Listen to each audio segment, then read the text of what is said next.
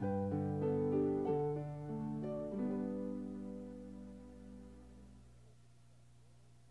the county to the coast, rural traditions are being kept alive all across the state.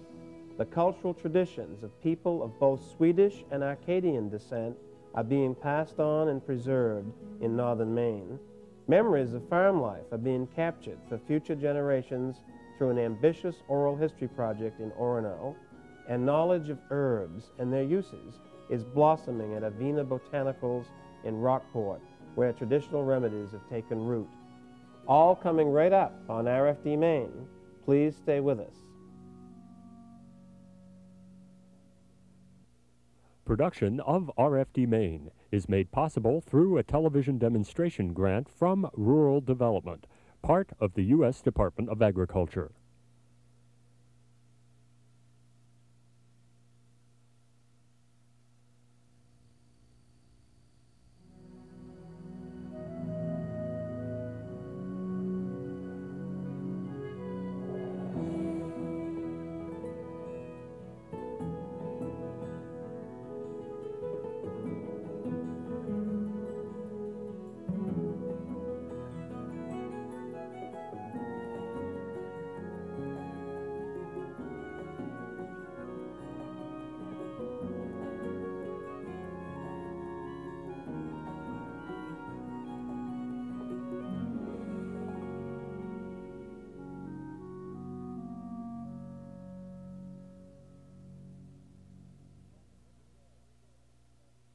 Most every day, we encounter something or someone that reminds us of our past or where we've come from. The past is all around us as we live in the present day.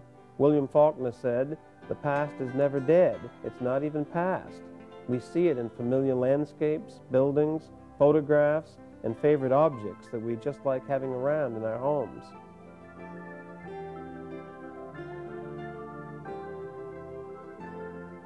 Hi, I'm Sandy Phippen, your host for the Best of RFD Maine, a series that's going to expose you to some wonderful stories of Maine rural life, people, farms, communities, like this setting right here. This reminds me so much of my grandmother's kitchen on her saltwater farm in Hancock, Maine. I tried to preserve some of those memories in a book that I wrote called People Trying to Be Good. There's a story called The Saltwater Farm in here. And a lot of the things I experienced growing up as a kid on the Maine coast are going to be in this segment on oral history told by these women from Maine. They're wonderful stories, so we hope you enjoy them. Because I was a girl and my father had wanted a boy, that meant that I spent more time outside than I did doing things in the house. I learned how to cook and all, but I spent a great deal of time with my father in the barn doing chores and doing haying in the summertime, and I thoroughly enjoyed that. I think I preferred it.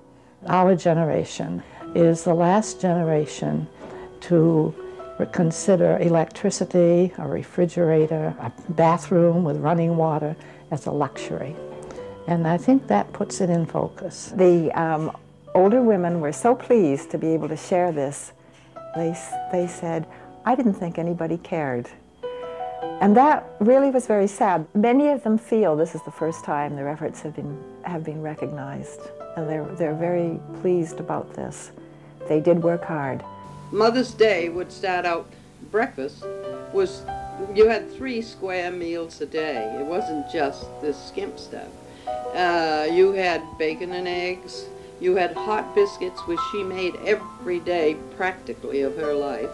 You wash your clothes, your white clothes, and you had to put them in that boiler and let them boil, and you'd have to take them out, put them back in the wash tub, and you'd wash them all over again, rinse them, hang them out. She always made her own butter. Churn, churn, churn. I think in the long run my mother worked longer and harder than my father. This typifies what a lot of women felt about themselves until we began talking to them. And it's called, "I don't work." "I don't work," she said. "I'm a housewife. What did I do today? I fed the pigs and chickens, gathered eggs, made beds, swept, dusted, got 3 meals for 6, and cleared the aftermess. I picked a quart of raspberries and made some jam. Whenever a hayload came to the barn, I led the horse that lifted forks of hay into the loft. Of course she smiled. I had the help of 3 little farmers. No, I don't work. My father always used to say I saved him money because I took the place of one hired man in the summertime. And I think that made me feel good. They all have a love of preserving this lore, of wanting young people today to know how life was on the farms. And if nobody tells it, this will just die out with these women. And so they're all very eager to talk about it. We loved to go on our bare feet, and everybody did. And in fact, it was cheaper because you didn't have as many shoes to buy. And if you stuck a nail in your foot, everybody would just get a piece of salt pork, put it on, and wrap it up in a white cloth, and away you'd go. A lot of the time you're self-sufficient. Just the family could do what needed to be done. It is interesting to think back to that time, especially my grandmother's attitudes. Dresses should be to the ankle, hair should be long, all underwear should come below the knees, and the corsets should be tight. They have wonderful memories, these women I've talked to. They can remember the smallest details. We're not slowing down long enough to listen to our older people, and perhaps we're not asking the right questions. Well, I think if we don't listen to the stories that are within people's memory now, they will be lost. And history should be kept alive. I mean, history is really people's stories, isn't it? History is not a succession of dates and wars. It shouldn't be. And it should be the people and how they've lived. During the Depression, we were poor, but so was everybody else. Wouldn't trade it, not for anything. No, I wouldn't. I'm reminded of a wonderful quote from Flannery O'Connor, the great American writer, who herself grew up on a small farm in Milledgeville, Georgia. I used this quote in one of my books as a guiding theme. She said, "To know oneself is to know one's region. It's also to know the world, and it's also paradoxically a form of exile from that world. To know oneself is above all to know what one lacks." I think that explains in part why I and many people of my generation had to leave Maine to find ourselves and to look back at our native state. Maine, of course, is many places. It's many Maines. It's really very diverse. There are something like 63 foreign languages spoken around the state. And one of these towns you may know about from the works of Rebecca Cummings, who wrote Turnip Pie. The town is New Sweden. Let's go to New Sweden.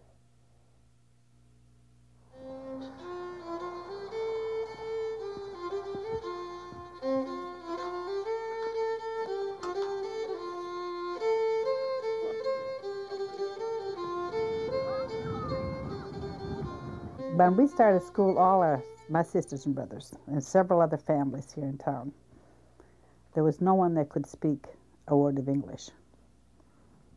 And thank goodness we had a school teacher that could speak English and Swede. When I grew up, my parents spoke Swedish basically when they didn't want us to know what they were talking about. My grandparents spoke Swedish, and we always answered them in English. But we understood what they said. We used it only for our cat. Say they put the cat out in Swedish. Kasta ut katten. Katten knew who he was after a while. He'd hide. Yeah. It was time to get him out. Oh, there are a lot of little expressions. Oh, them Indies?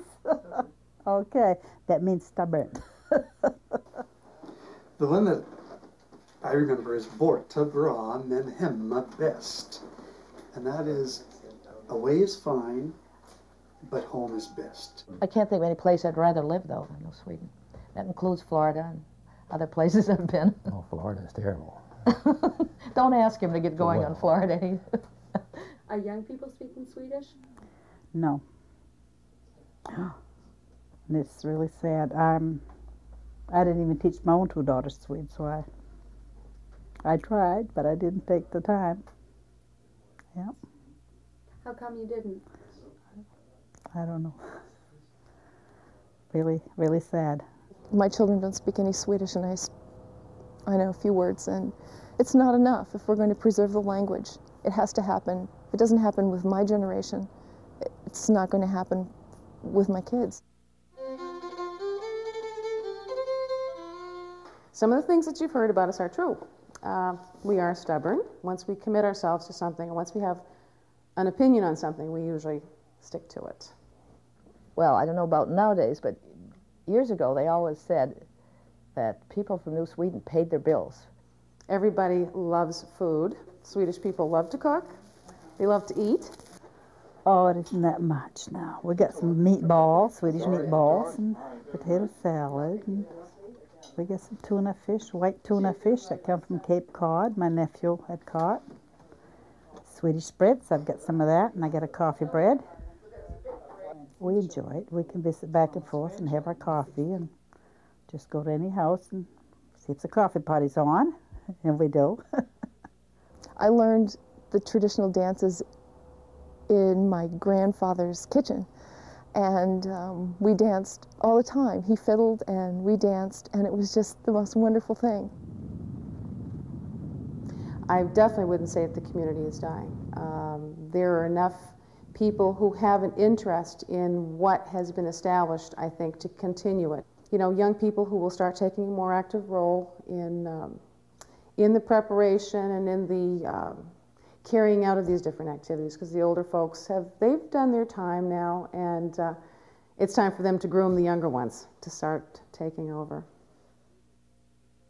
From the Swedish, we go to the French, and especially a very important part of Maine, a very special part of Maine called the St. John River Valley, and the Acadian culture and language, where they are having quite a bit of success preserving that culture from one generation to now.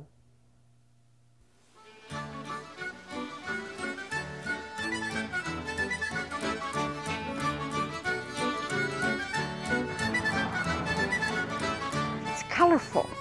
When you travel, what do you look for? You look for something unique. You look for something different. And when you come to the valley, you find people speaking half French and half English. And we're all talking with our hands, you know. Here's one word that you don't find anywhere else, but babinette, babineuse. Person that chats a lot like I'm doing, so you can't stop her. Balletteuse, that's what it is, balletteuse.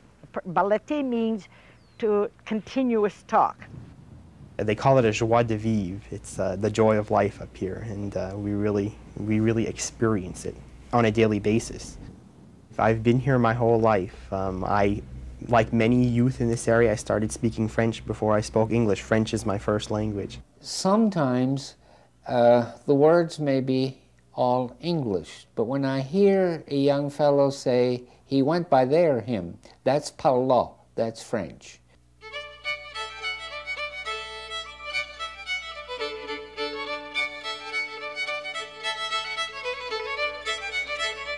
It seems to me that having a root or an anchor in life that says, you know, this is the way we came and this is the way we live, to me that has a profound meaning. For a long time, of course, we were isolated, and when the world started coming into the St. John Valley, we were considered a little peculiar and sometimes referred to as illiterate or uneducated. World War I, a little bit we were exposed, our boys were, and they came back. But World War II really made them see there was another world out there. And as they go out, they may leave the older people the impression that they do not value the things, the traditional things. However, if you are patient enough, and as they go into other cultures, this a memory of what it was that they had sort of comes back. A good French Acadian family had a priest, a brother, or a nun. And that is en rose de sa couronne, meaning you had gained your heaven by giving one of your children to God. See, but I'm not going to have any fleur de mes couronne. But as long as my children are happy. What my vision of this culture is today, I'm able to transmit to my grandkids, and that, you know, they take the same appreciation into the future. And if we accomplish that, I think at least it's a mission that is going to be well done. I've inherited a strong character, all surviving. And if I can pass it on to my children and my grandchildren, you know, I feel I'll have accomplished my goal in life. Even though I grew up on the coast of Maine in a so-called saltwater farm, the architecture there was similar to that even in the St. John Valley. The major difference probably is in the Catholic churches, the big Catholic churches, which are so imposing when you go up north. For someone of my generation, though, driving around Maine, it's sad to see what's happened to a lot of the farms. In my book, I tried describing my grandfather's farm on the coast, because even though it was a one-family operation, it was really quite large. The cow barn was not connected to the house, in this case. It stood a few yards from the back of the L, and beside the barn were two more outbuildings, one in which my grandfather made barrels. And that's the way it was on most Maine farms, a lot of buildings that way. And speaking of architecture, one of the members of the Acadian community, Donald Sear, is realizing his goal by not only trying to preserve the culture, but the actual buildings, the church and the rectory, which you're going to see now in the next piece.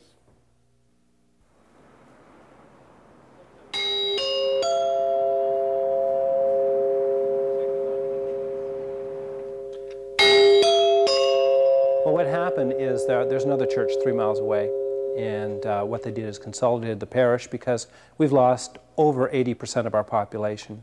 Lille and Grand Isle used to have a couple of thousand people. Now we have about 500 people. I was renting the rectory, and when it came up for sale, I was able to buy it, and years later the bishop donated the building, not wanting to take it down because it's on the National Register. Our primary thing right now is to restore the building. So that's our primary thing. And along with that restoration comes the use of the building, and so we're using it as a cultural center. In my family, there are, on my mother's side, there are 16 generations. That's 64,000 grandparents in North America. And so if that doesn't give you a sense of belonging, I don't know what can. There's a real sense that the area is a geographic entity with an ethnic group, of common ethnic group, Acadian and Quebecois mixture. And then you have that common religion. And then you have all these traditions. Among French culture and Acadian culture and Franco-American culture, really the major part of the culture is the people. Yes, we have interesting architecture and there are interesting artifacts, but the culture mainly rests within the people. And it would be really nice to keep the young people here. And to have the young people knowing more about their culture. Nursing homes are our treasure houses right now. And it makes your heart break to see each spring when people go into the cemetery that another part of the culture is gone and is irretrievable.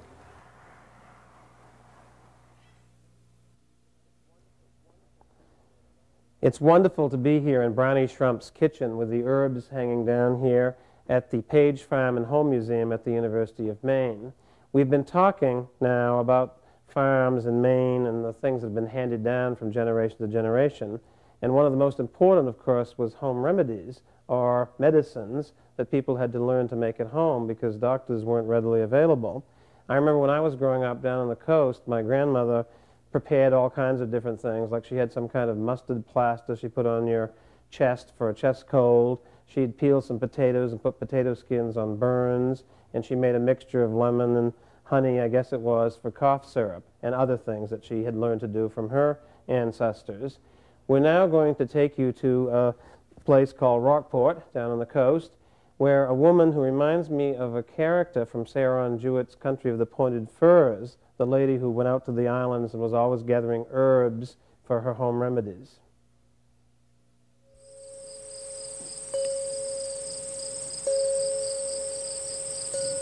The plants themselves have such wonderful life, energy and fragrance and beauty and color, and the garden, you know, at the height of summer is just a place of great glory and strength and healing for me. I think it's important for people to remember today that herbs have always been relied upon for medicinal uses around the world, and still around the world many, many people grow and gather the plants that live around them. So it's nothing new. It's something very, very old. And the World Health Organization Actually, their statistics still state that about 80% of the people around the world still rely on herbs as their primary source of medicine. So we're talking about something very, very old. I was fortunate to travel in Ecuador this winter, and when I went into the marketplace, there were particularly old women there with just fresh plants, selling them on the streets. And it was a reminder to me that in more traditional-based cultures, people still, in people's communities, they still remember the use of plants. This is red clover, which is very common to find in fields around Maine. And this is a favorite herb of mine to drink in the winter as a tea. It's helpful if you have a little bit of a bronchitis or a cold. It's very soothing to the lungs. It also is very high in minerals and vitamins. This photo is of two of my probably most favorite people in all the world. And when I was 16, I was given my first herb book, written by this woman, Juliette de Berkeley-Levy, who is a European herbalist. This is when she came to visit me and stay at my home and be in the gardens. And she's here in the photograph with Helen Nearing, who is also a very, very close friend of mine. I do feel like I'm carrying on a tradition that's very old, that women have done forever, it seems, on the planet. And I'm carrying it on in a way that both Juliet and Helen have really taught me, to walk gently and softly upon the earth and to give respect and thanks for what I'm gathering and for the remedies that we're making, and to do it with great joy.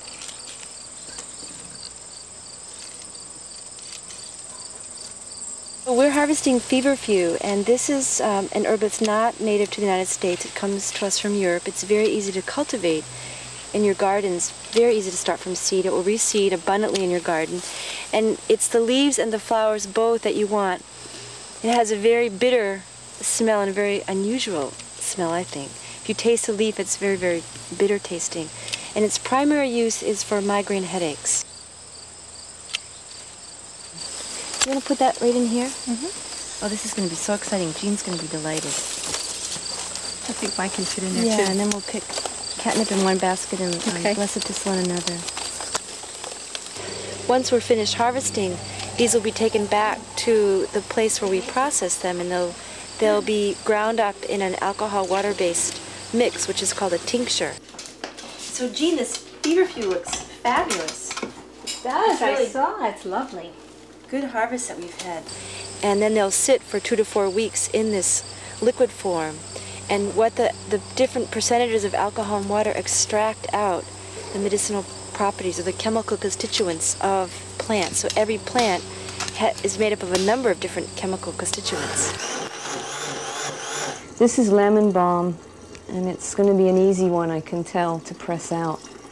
Some of them are really messy. We all really concentrate on what we're doing. I mean, there's a great supportiveness, but what we're doing is really important because we're making medicine for people. And it's a big responsibility, and I think we all really take that seriously. There are no chemicals used here. It's all done with things that enhance the soil and enrich the plants in a very healthy way. I do think that people would be wise to really, if they're not educated or they don't really have an idea much about herbs, to start reading about them. You know, doing a little investigation, because they're definitely valuable. These are comfrey leaves. This is one of the herbs that we use in our healing salve for helps to heal little cuts and skin rashes, things like that. And then this rack here, this is blessed thistle.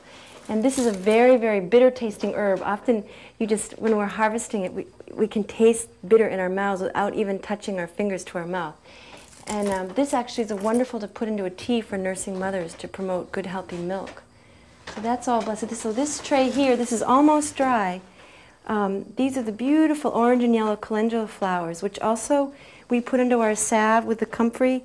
Calendula has a long history of use for helping to prevent scarring and it's very antiseptic, so it helps to heal different kind of little cuts and wounds and things like that. Just recently I had the opportunity to go out to gather a particular herb on some of the islands down east, and about 10 women came with me, and 3 of the women actually are medical doctors. And one of them was jumping back into the boat and badly sprained her ankle. It swelled up immediately. And I had some arnica homeopathic pills with me, which I gave to her. And when we came back to the mainland, I gathered some comfrey root that was in my friend's garden, and I blended it up in the blender, so it became a very juicy, kind of succulent plant matter. And I applied it topically right onto her swollen ankle, and within minutes, the swelling began to decrease and her pain lessened immediately, and she was absolutely amazed. So it was a wonderful, really experience of watching an herb respond so quickly in a first aid situation and bring somebody relief. So, you know, we don't diagnose and prescribe medicine. We're really offering remedies for first aid situations and for helping to strengthen someone's body or to help prevent a particular situation from occurring. I think that's really my hope, is that we're going to see all the different worlds of the healing modalities be able to work together so that everybody really benefits, and that people aren't scared of one another but can really teach each other and work together so that everybody is helped. It's great to see how many people all over Maine are dedicated to working together to preserve our culture, our traditions, our languages, and our common way of life. This is Sandy Phippen, and I hope that you enjoyed this program and will be with us for the next edition of the Best of RFD Maine. Production of RFD Maine is made possible through a television demonstration grant from Rural Development, part of the U.S. Department of Agriculture.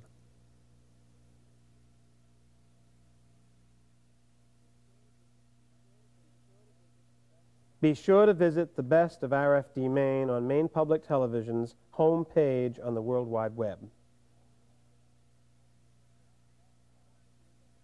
So let's see, Zahan, if this wedge works. The Best of RFD Maine was taped on location at the Page Farm and Home Museum at the University of Maine.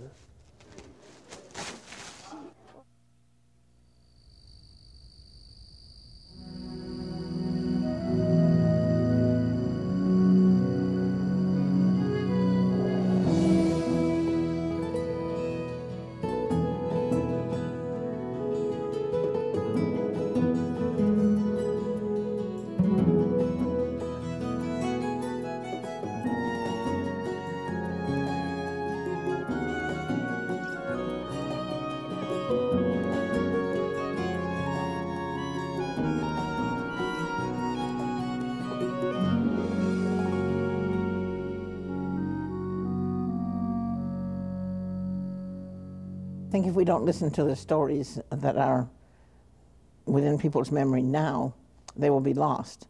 And history should be kept alive. I mean, history is really people's stories, isn't it? History is not a succession of dates and wars, or it shouldn't be. And it should be the people and how they've lived.